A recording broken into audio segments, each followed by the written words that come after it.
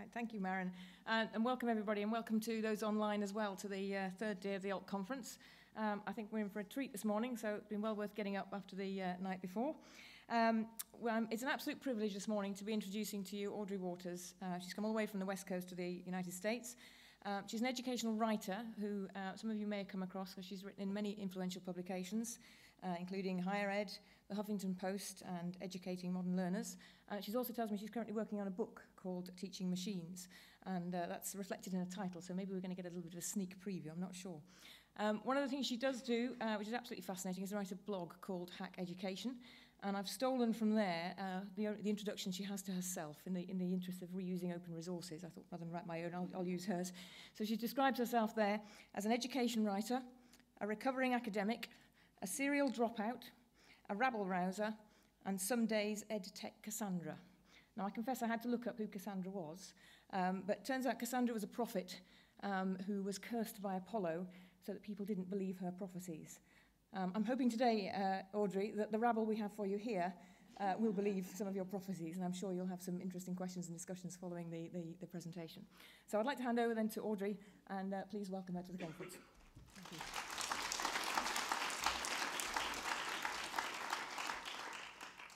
Thank you. Thank you very much. I'm thrilled to be here. On Monday, driving on our way up here to Coventry, we means myself, my boyfriend, and my mum, we stopped at Bletchley Park, the site of the British government's Code and Cipher School during the Second World War, and the current location of the National Museum in Computing. My boyfriend is accompanying me, as he always does.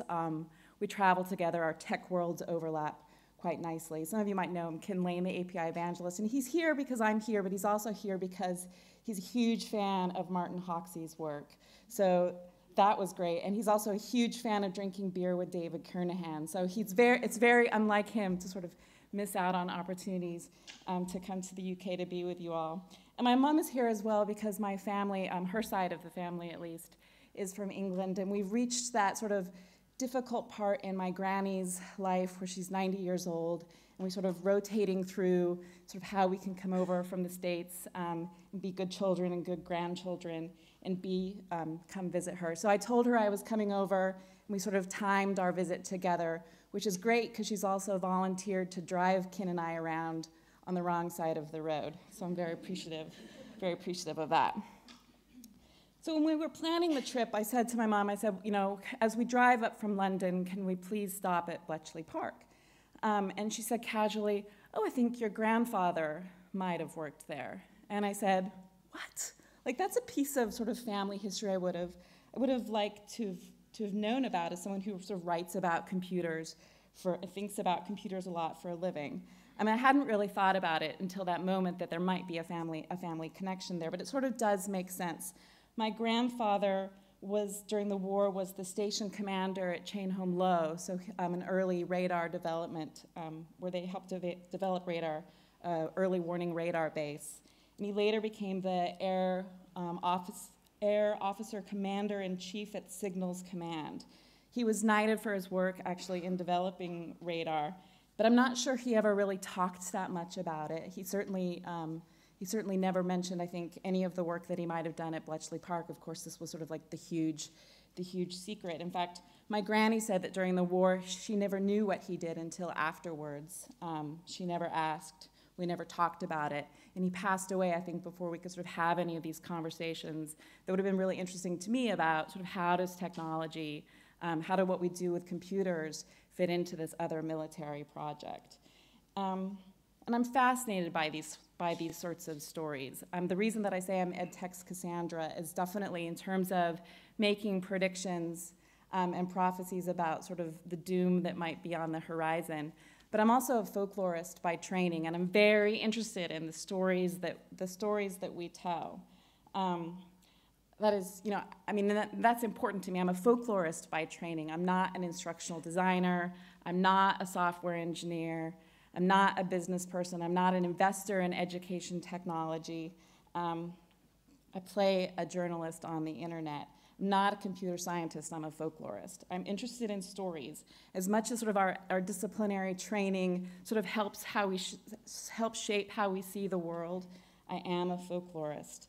I am interested in the stories that we tell, particularly the sorts of hidden stories and the forgotten stories and the lost stories, much like sort of my grandfather's involvement, perhaps in Bletchley Park.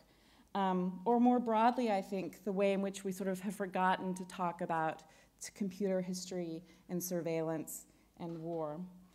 I'm really interested in what stories we tell and whose stories get told, how these stories reflect and I think even sort of construct and shape our world. These are the worlds, I think, of science and politics, culture, and of course, education. I try in my work to sort of trace and retrace some of the connections through some of these different stories, these different narratives, and counter-narratives as well. I mean, the stories of business, and then also the stories of bullshit, which is a lot of what you hear from the Silicon Valley tech sector. My keynote this morning is going to try to weave together lots of these different stories to you, and my apologies if you're hungover. If the keynote doesn't make sense, it's actually the booze's fault and not that I'm incoherent. So. But I'm trying to pull together stories from history, from literature, and from science. So, you know, when I heard that the theme of the conference was riding giants, I confess that I didn't actually think about waves, even though I live in Southern California, sort of in the middle of surfer culture.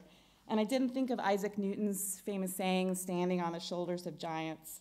I thought about giants the way that a folklorist would. So as I was preparing my talk, I think I sort of went off on a different direction with giants. And so what I want to talk to you about this morning is monsters. I want to talk about EdTech's monsters and machines. I want us to think about Bletchley Park, perhaps, on the road to where we are today, thinking about some of the different paths that have got us to this place in education technology as well.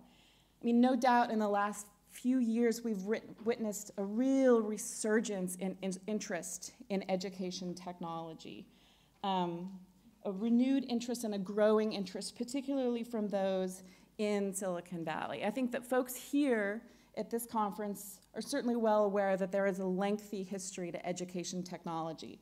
But many of the folks that I talked to, some of the newest proponents of education technology, particularly in the States, particularly in Silicon Valley, insist that EdTech has no history, right? They invented it. That there's only now, EdTech only has a now and the future, that there's really nothing to be talked about or learned about from the past. And EdTech now, as they see it, is really closely tied in with venture capital, particularly in the States. And it's sort of a very powerful form of storytelling that many of these EdTech proponents are telling. And sort of the media has picked up a lot of these stories as well. You've sort of seen this in particular with the MOOCs. The storytelling is about sort of this disruptive innovation mythology, entrepreneurial hagiography, right? Design, fiction, and fantasy. It's really a fantasy about education technology, a fantasy about the computer industry that really wants to sort of stretch its tentacles throughout the world. You know, we've been given a map in some ways. Society's been handed a map of the world as drawn out now by many of these companies in technology. And they sort of want us to think about the ways in which these brave new EdTech explorers, these brave new entrepreneurs are going to sort of conquer lands for us and divide up and rethink and reshape our digital spaces. They're doing this sort of for us. This is their fantasy, right? And they warn us down at the bottom of that map, you know, they warn us of these technologies of the past that perhaps that we should stay away from, the dangerous, unexplored or overly explored places that we should reject because they're stagnant, they're no longer populated, right? There are dragons there. Hic sunt dracones, right? There be dragons down in the forgotten land of forgotten websites. But I actually want to argue that we need to face our dragons in education technology, right? We need to face the monsters that have been created.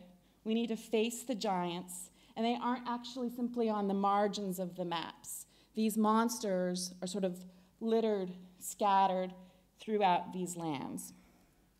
So I'm in the middle of writing a book actually about some of these questions, a book called Teaching Machines. It's a cultural history of the science and politics of education technology. I think it's an anthropology even of EdTech. It's a book that looks at sort of knowledge and power and practices, sort of learning and politics and pedagogy. I'm really interested in sort of this long-running push for efficiency, this desire to build machines, sort of the history of education technology throughout the 20th century, pre-computers, that was very much interested in automating instruction. The development of tools like the intelligent tutoring systems, artificially intelligent textbooks, that's one I saw recently, robo-graders, and robo-readers. It involves, I think, some of this does involve a nod to the father of computer science, right, Alan Turing, who worked at Bletchley Park, of course, and his profoundly significant question, can a machine think? And I want to ask in turn, can a machine teach, right? What happens when and if machines can think? And what happens when and if machines teach? What happens to labor? What happens to work? And what happens to learning as we start to find these things more and more automated in our lives? And what exactly do we mean by those verbs, right? Think and teach. When we see signs of thinking or teaching in machines, what does that really signal? Does it really signal that machines are becoming more intelligent, or does it in fact signal perhaps that humans are becoming more mechanical? Rather than sort of speculate on the future of teaching and machines, I really want to turn back to the past, because long before Bletchley Park or Alan Turing, machines sort of have spoken in binary, in ones and zeros. And quite recently, I literally got tattoos on my forearms to sort of remind me as I sit and type on my computer about the way in which machines speak to us. So on my left arm here, I have an excerpt from Leaves of Grass. This is Walt Whitman in binary. Resist much, obey little. Words to live by. And this one, rather more lengthy, from Lord Byron, which is from his Song of the Luddites, down with all kings but King Lud. And I do appreciate the irony, yes I do, of a Luddite, song to the Luddites in binary. I'm really interested in these questions, right, around poetry and storytelling and resistance in machines. Lord Byron is a particularly fascinating figure in all of this to me.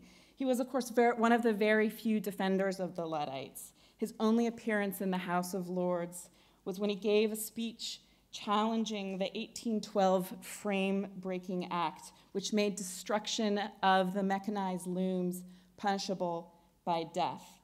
The Luddites were really interesting and sort of maligned, of course, these 19th century artisans who protested against the introduction of factory-owned mechanized machines. They were upset about the labor-saving textile devices. And let's be clear, the emphasis for the Luddites was on the labor part of that problem, not necessarily on the machines.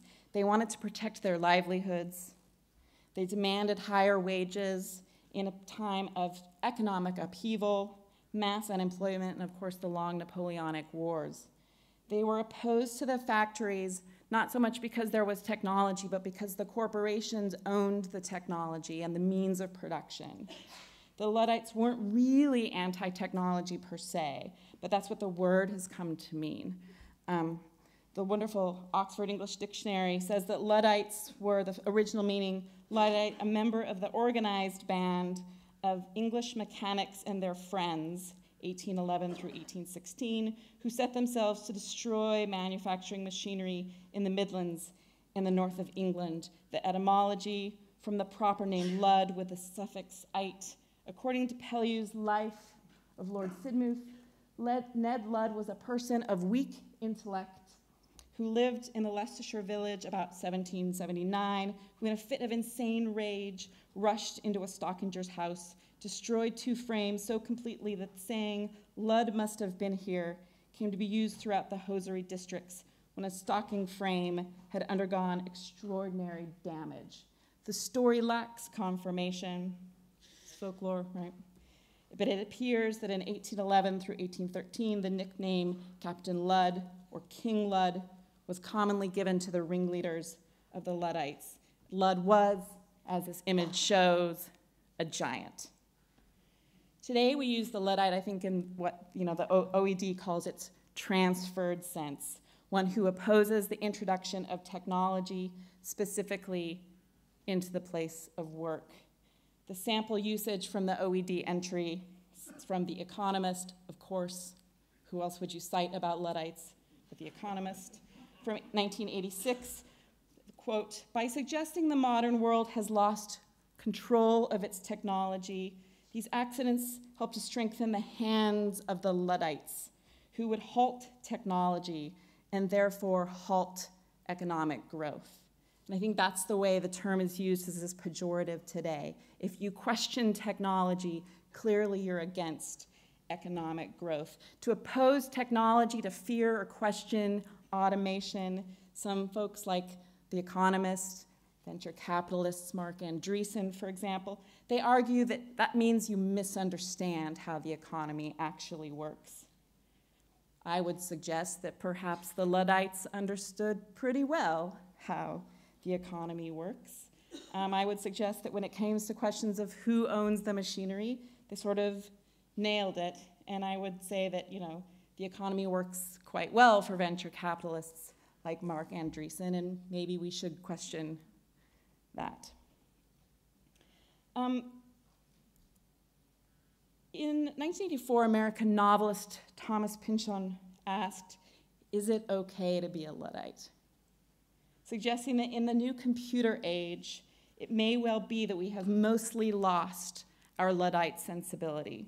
We no longer resist or rage against the machine, but he cautions someday we might have to. He writes, "If our world survives," this is 1984, it was Reagan, Thatcher, it was this question, like if the world survives, right?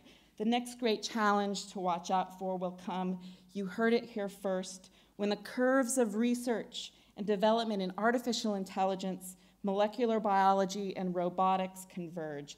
Oh boy, it will be amazing and unpredictable, and even the biggest of brass, let us devoutly hope, are going to be caught flat-footed.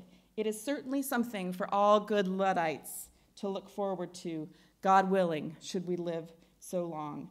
And here we are now, 30 years later, from Pynchon's predictions, from Pynchon's essay, facing these pronouncements and predictions again that not just the factory jobs, not just the textile work, but all of our jobs, right, the white-collar jobs are on the cusp of being automated. We are entering a new phase in world history, one in which fewer and fewer workers will be needed to produce the goods and services for the global population.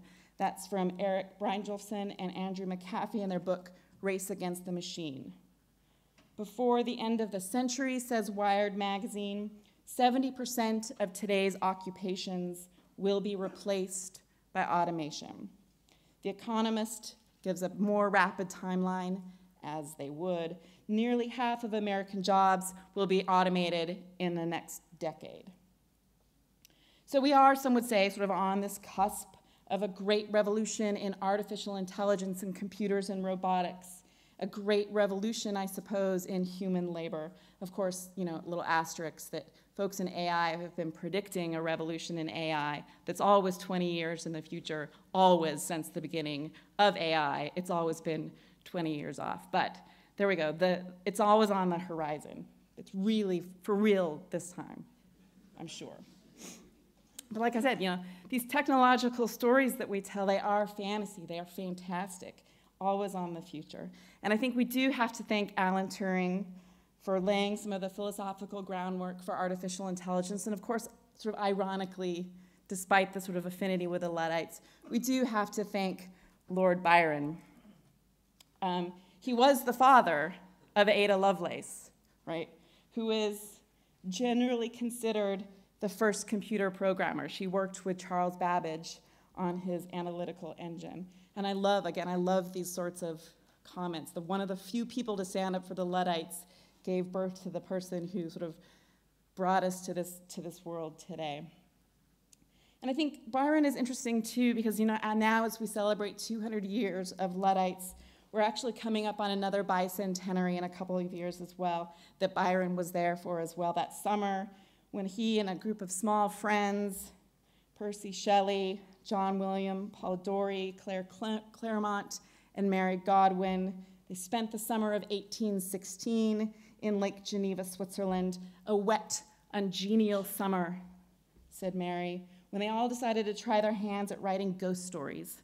And there, Mary Godwin, later Mary Shelley, wrote Frankenstein, first published in 1818, arguably the first work of science fiction, certainly one of the most important and influential texts when we think about what it means to have science and technology and monsters come together. Monsters, of course, it's important to think monsters. Frankenstein is about monsters and not machines. However, much of Frankenstein's longevity is owing to the unsung genius of James Whale, who translated it into film, Thomas Pynchon says in his essay about Luddites. It remains more than worthwhile reading, for all the reasons that we read novels, as well as for the much more limited question of its Luddite value. That is, for its attempt through literary means, which are nocturnal and deal with danger, to deny the machine. It's really interesting because while the lab visualized in James Whale's great 1931 movie is full of equipment, the novel itself actually has very, very little machines in it. I think there's a passing mention of something that creates the galvanic twitch, right? That was sort of able to sort of lurch and bring the creation to life. But really the novel doesn't do all of this fancy laboratory work. Pynchon argues that it's actually really important that there's very little technology, very little machinery in the novel. He says that this sort of represents the Gothic interest in rejecting the future of science, returning to an age of miracles. To insist on the miracles, argues Pynchon, is to deny the machine, at least some of its claims on us, to assert the limited wish that living beings, earthly or otherwise, may on occasion become bad and big enough to take part in transcendence. Even without machines, however, Frankenstein is always read as this cautionary tale about science and about technology. The story has left sort of an indelible impression upon us. We use Franken now as the sort of shorthand to refer to all sorts of things that we find to be abominations, right? Franken food and Franken fish. The monster, this monstrosity is sort of like this technological crime against nature. And I think it's very telling that often in popular parlance that we confuse the scientist, Victor Frankenstein, with the creature. We call the creature itself Frankenstein. The sociologist Bruno Latour argued that we don't actually merely make that mistake. It's not merely a matter of making the mistake of confusing the monster with the scientist, but we actually get the whole crime wrong.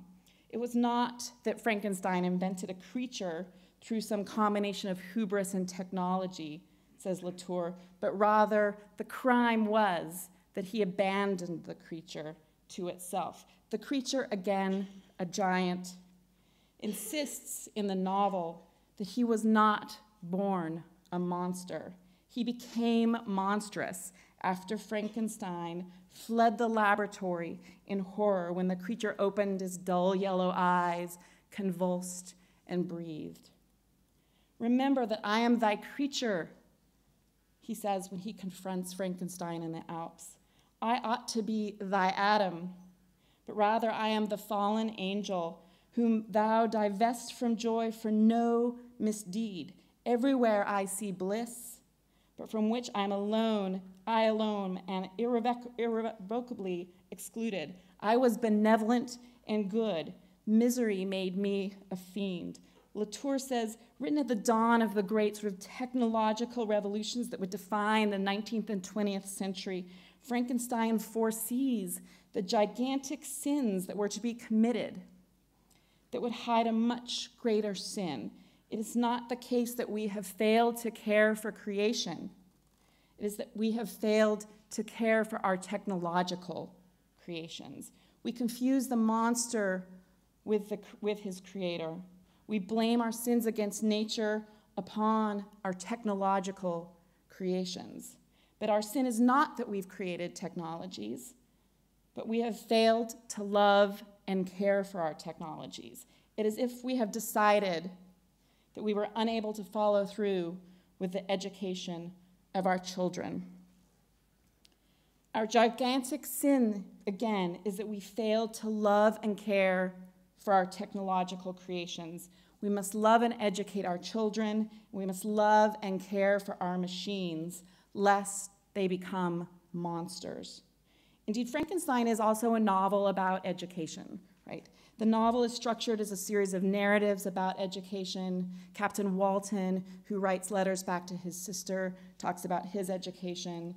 Inside, that's the story of Victor Frankenstein and his education. Tucked inside of that is the story of the creature and his education that he learns from observing people.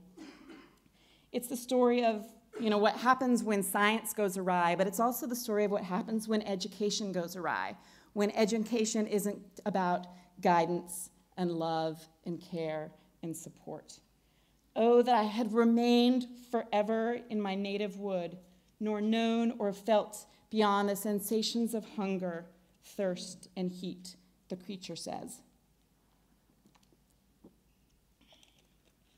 In his article, Love Your Monsters, Bruno Latour says that Frankenstein is a good parable for thinking about political ecology. Again, the lesson isn't that we should step away from technology. It's not that we should sort of reject innovation or reject science, but rather we have to sort of strengthen our commitment to, our patience with, our political commitment to all of creation. Capital C creation now includes our science and our machines. Frankenstein, I think, might also be an interesting parable for education technology in the same way. What are we going to make of EdTech's monsters? What are we going to do about our machines? Is there something to be said about pedagogy, technology, and what we're seeing increasingly perhaps as an absence of care? We have 200 years of Luddites, we have 200 years of Frankenstein, and by my calculations at least, we have about 150 years of building teaching machines. To be clear, I think when I give a nod to Luddites and to Frankenstein, again, it's not about rejecting technology, it's not about rejecting science, but it is about rejecting exploitation. It's about rejecting what's become really an uncritical and unexamined belief that these technologies sort of equal progress. The problem isn't, again, that science gives us monsters. It's that we have pretended like science is sort of divorced from our responsibility, divorced from love, divorced from politics, that science gives us the truth. The problem isn't, again, that science gives us monsters, but that it actually doesn't give us answers either. And that's, I think, the problem with EdTech's monsters. That's the problem with teaching machines. They want us to have precise truth answers. They're built on this idea that if we're to automate education, we have to see knowledge in a certain way. We have to see knowledge as sort of atomistic, fixed, hierarchical, measurable, non-negotiable. In order to make a lot of our education technologies, we've come to view the world as a very fixed thing. I love putting these three images on a slide. I'm sorry. My apologies go out to the Skinner family, except not really. So although teaching machines do predate his work by almost a century, they are most commonly associated with wonderfully bad guy looking up on the top right-hand side, Harvard psychologist B.F. Skinner. And here's an excerpt from wonderfully evil-looking Ayn Rand about Skinner. She's describing his 1971 book, beyond freedom and dignity.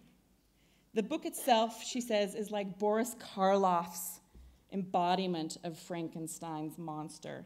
It's a corpse patched with nuts, bolts, screws from the junkyard of philosophy, pragmatism, social Darwinism, positivism, linguistic analysis with some nails made by Hume, some threads by Bertrand Russell, and glue from the New York Post. Damn, no one ever better review my book like that. The book's voice, like Karloff's, is an emission of inarticulate moaning growls directed at a special enemy, autonomous man. Now, I quote Rand's criticism here, of course, because she invokes Frankenstein, so it fits quite nicely. And I'm really fascinated by the fact that she's sort of arguing, here we go, that B.F. Skinner, this really monumental figure in education technology and education psychology, is Frankenstein, right? He is, and that he's created his science behaviorism is this misbegotten creature from a misbegotten science. B.F. Skinner as Frankenstein, and I think that's interesting how she sort of plays into this notion of the film that he's playing God, right? He dares play God, that his creations are monsters, and that Skinner is fixated on control, a rejection of freedom, and the absence of emotion or care. Of course, but I do quote Ayn Rand before you're all horrified. I quote her with a great deal of irony, of course. Because the Silicon Valley tech industry right now could not be more fascinated with her. The Valley right now is full of these sort of laissez-faire, objectivist, libertarian capitalists who really are embracing her vision of the world, which I would argue is monstrous in its own right. You know, Rand uses Skinner as a way to sort of say, this is why we actually can't have federal funding of science. She says that in her book review. This is a great example of why the government needs to not be involved with research, and we need to open up science to the free marketplace of ideas, and the free marketplace of ideas will make sure that nonsense like behaviorism never will sort of lose. Of course, again, ironically, the free marketplace of ideas that libertarians love right now is really chock full of behaviorist crap. She criticizes Skinner, right, that there is no freedom, that Skinner always wants to control us, lead our lives sort of controlled by sort of scientific management, by technocrats who know best, but are offering us positive reinforcement. You know, she says that she will not stand for this, but these behaviorist technologies are run throughout the technologies that we use today, right? Gamification, notifications, nudges. No surprise, of course, because of the rejection of history, many folks in Silicon Valley don't actually know who B.F. Skinner is and wouldn't know behaviorism if it bit them. The Turing test, of course, right, the sort of fundamental thing in artificial intelligence is in many ways a behaviorist test.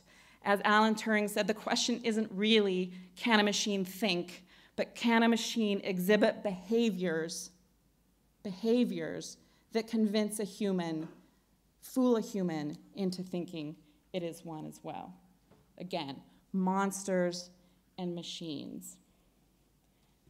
Before developing teaching machines, our friend B.F. Skinner here worked on a number of projects, inventing as part of his graduate work what's now known as the Skinner box around 1930, the operant conditioning chamber, which he used to study and train animals to perform certain tasks. You do it correctly, you get a reward, just like so much ed tech today.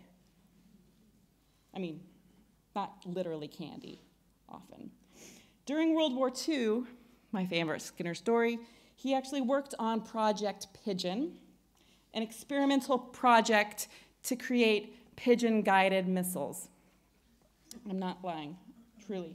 I cannot begin to tell you how much I wish I could talk to my grandfather about the development of radar and his thoughts on pigeon-guided missiles. I mean, even more than talking to him about Bletchley Park, I would love to have his thoughts on pigeons and war.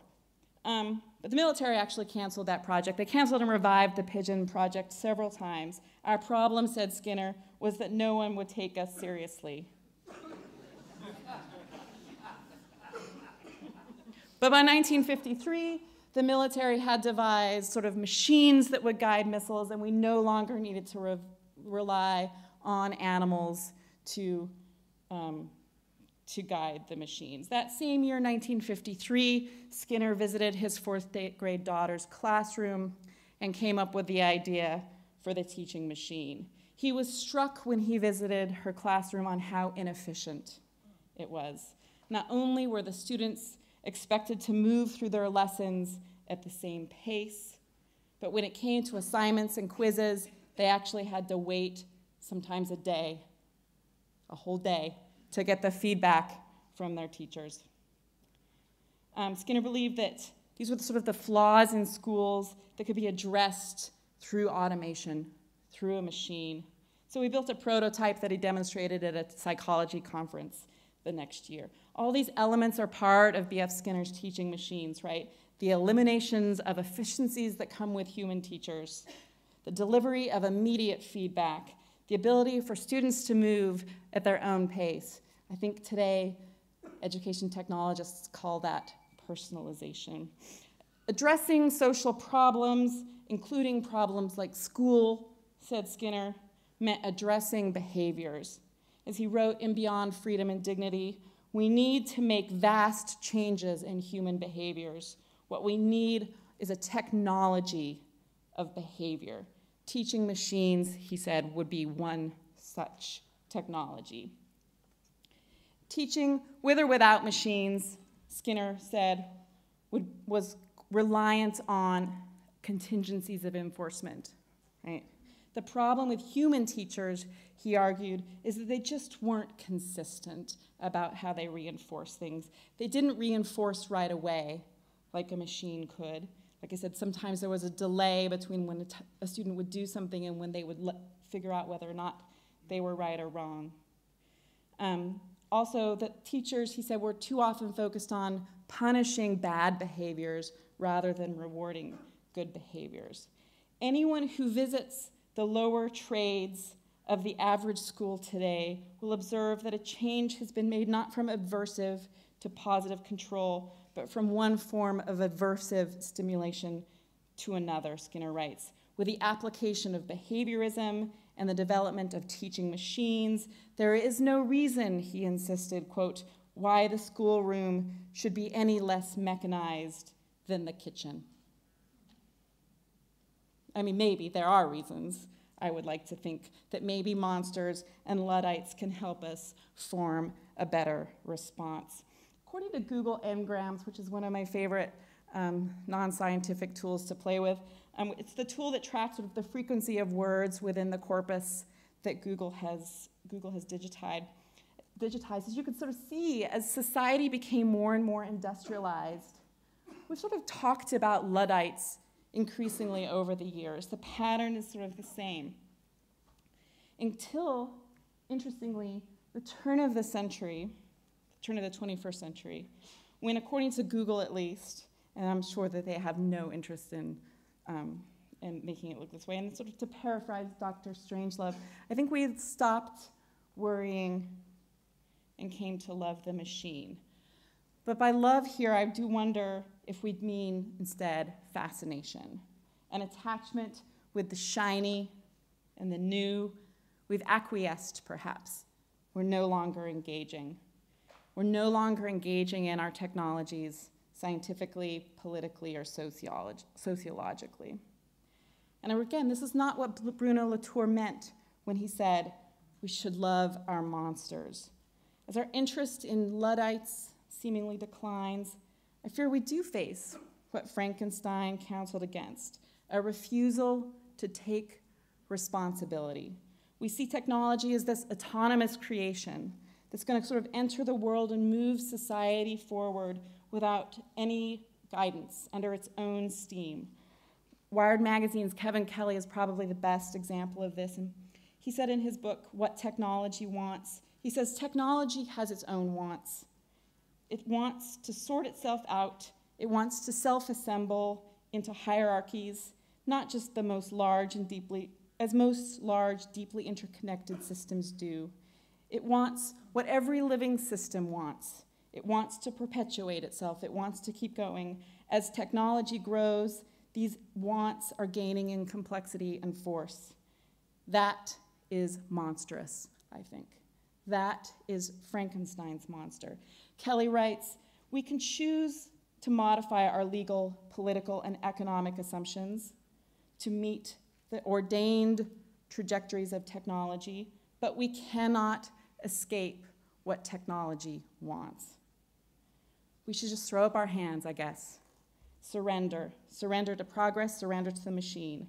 It's a sleight of hand, of course. It's a sleight of hand to suggest that technological changes are what technology wants. It's an argument that sort of obscures what industry wants, what business wants, what systems, power wants. I think it's an intellectually disingenuous and perhaps politically dangerous argument to make. What does a teaching machine want, for example? What does a teaching machine demand? I want to echo what Catherine said yesterday when she said that education demands our interest and our engagement. I'll insist to you that technology demands our political interest and political engagement. To echo Latour, our sins are not that we have created technologies, but that we have failed to love and care for them. It is as if we would have decided we were unable to follow through on the education of our children. Political interest, political engagement is love, right? It is love for the world. Love and a little bit of Luddism. I want to leave you with one final quotation from Hannah Arendt, who wrote, education is the point at which we decide whether or not we love the world, enough to assume responsibility for it. And by the same token, save it from that ruin which, except for renewal, except for the coming of the new and young, would be inevitable. Education, too, is where we decide whether we love our children enough not to expel them from our world, right? Frankenstein's sin. And leave them to their own devices, nor to strike from their hands their chance of undertaking something new, something unforeseen by us, but to prepare children in advance for the task of renewing our common world. That is our task, I believe, to tell the stories, to build a society that would place education technology in that same light, to renew our common world. We in education, I think we have to face these monsters that we've created, these monsters that we've inherited.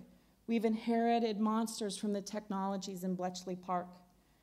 We've inherited monsters from mass production and standardization. We've inherited monsters in education technology from behaviorism and control. These are the monsters I think we have to face. We have to consider what monsters education technology lives with. We have to face them, we have to confront them, and we have to make sure we are engaged politically so we are not creating more monsters. Thank you.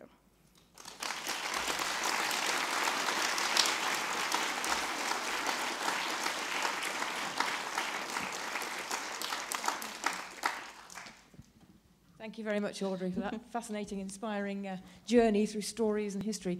Ben Steeples has tweeted while he's been talking that he's still going to be talking about that in 6 months' time. But we do have a few minutes to sort of start the conversations now. So I'd like to invite any comments or questions. We have questions as well from our online audience. Who's got the online link? At the end, okay. Right, well, we'll start with the hall. I think, does anybody like to start us off with some questions or comments? One at the back there. Okay. Completely fascinating, Audrey, and we will all be talking about it for 6 months. Helen Beacon from Consultant from the UK. I just wonder if you'd recognise that the journey in the UK has perhaps been slightly different from the US, and yes. our monsters are slightly different ones. So yes, there's been the narrative about efficiency and evidence-based, particularly since the new Labour government, but we've just been much less good at it. Educational research is much more qualitative and humanist and participative in the UK tradition. And, you know, the EdTech project has been more focused on the student experience and enhancing academic practice. So though we have monsters, I mean, I wonder if you'd recognise that they're slightly different ones. No, I think that's actually a really great observation. Is one of the things that frightens me very much is that as we in the U.S. export our technologies, that we're exporting with that oftentimes the ideology that comes with technologies, right? So that it is a sort of a form of, it's a different sort of form of imperialism. I wouldn't call it sort of necessarily cultural imperialism, but it is sort of like this imperialism at the level of infrastructure that I worry deeply that sort of other countries are not just adopting our ridiculously horrid education policy, which Gove seemed to do that quite well, following the US's ridiculous education policies. But I worry that as sort of we spread these new technologies, and MOOCs are a great example of that, is we sort of spread these throughout the world, Google, Facebook, all of these, that they carry with them these other sorts of, this other ideology, particularly the sort of radical individualism that is very much a Randian project, but it's very much an American project as well. That's a great point, thank you, yeah. I'm glad you have different monsters, I guess.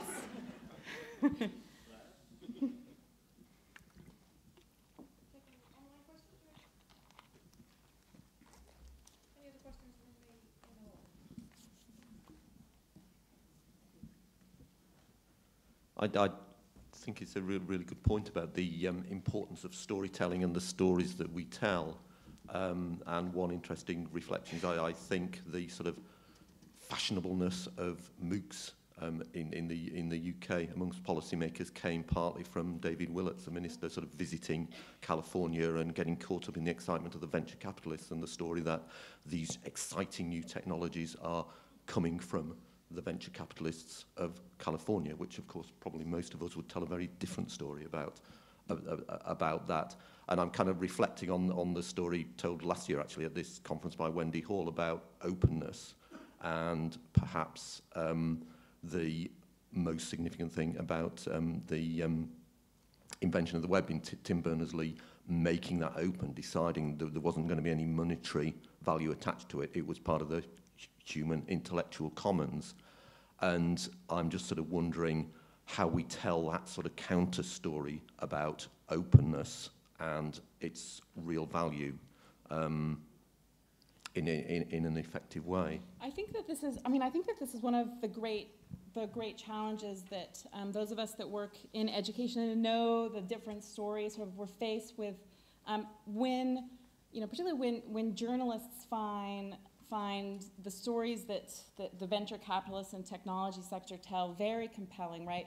School is broken, someone should fix it, buy my product.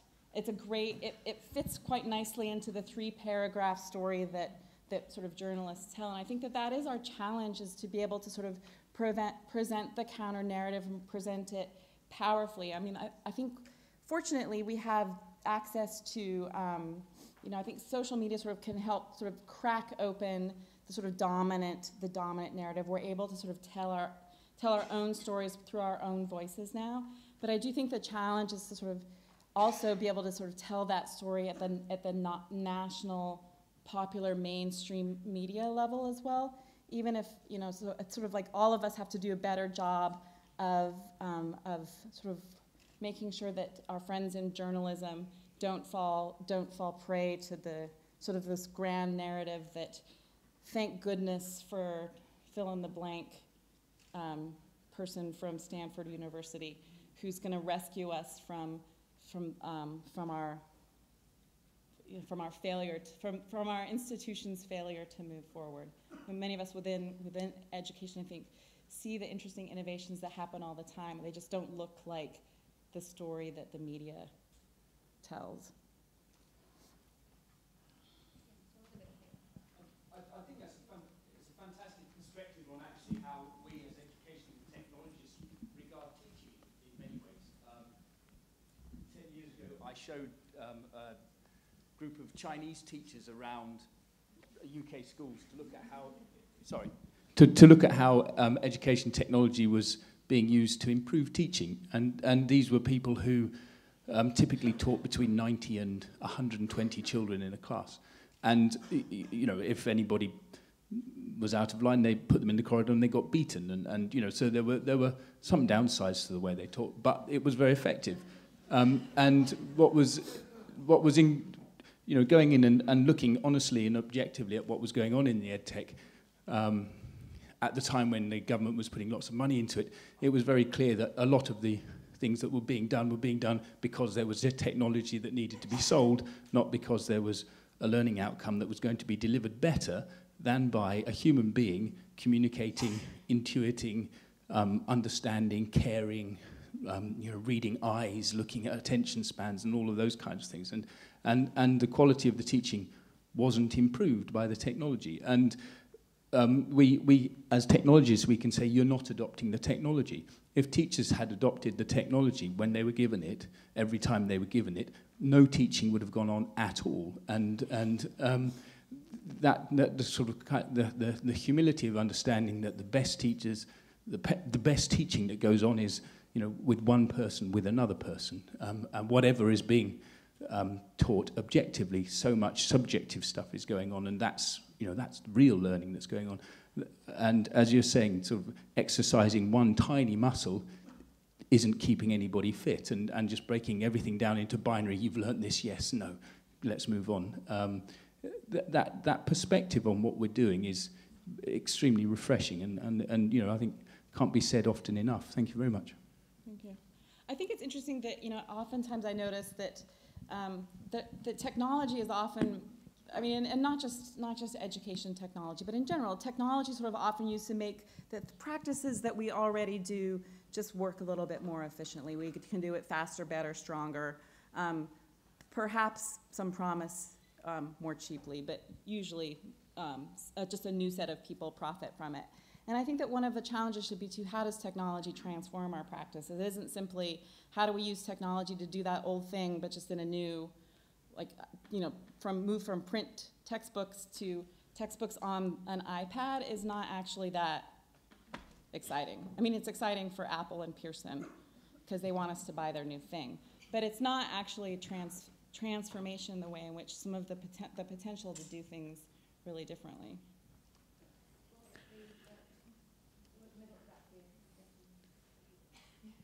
Oh, right, thank you.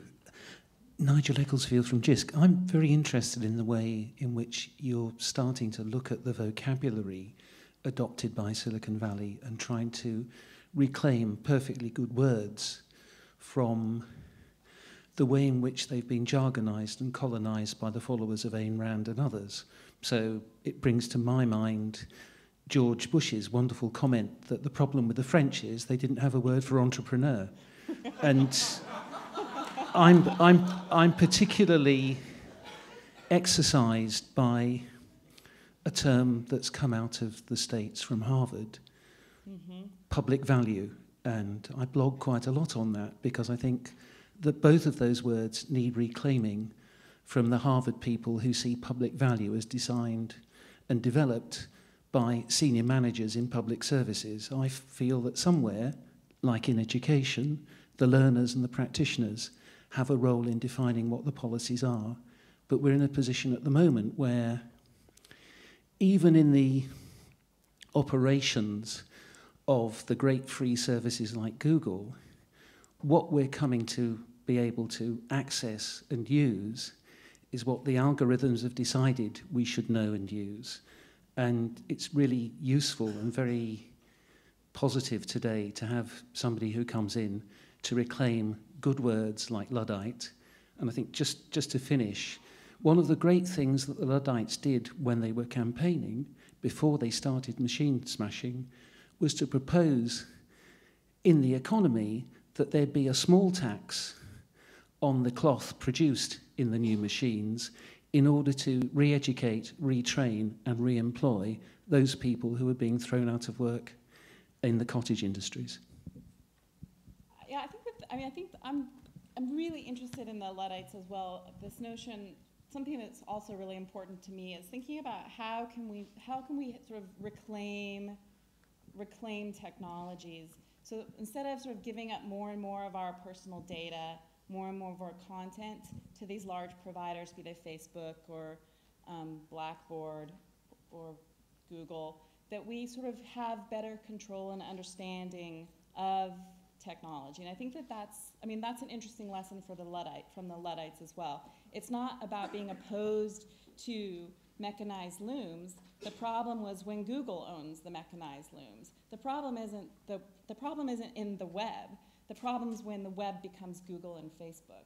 And so how do we wrest back control of the technological production so that we have it again, that it's not controlled by sort of the new factories, the Google factory.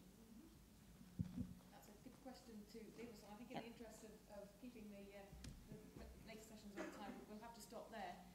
But please, Audrey's around, so please continue talking with her, and I'm sure you'll be able to communicate with her through a blog and on Twitter and so on as well, so the discussions continue. But could you join me again, please, in thanking Audrey for... Thank you.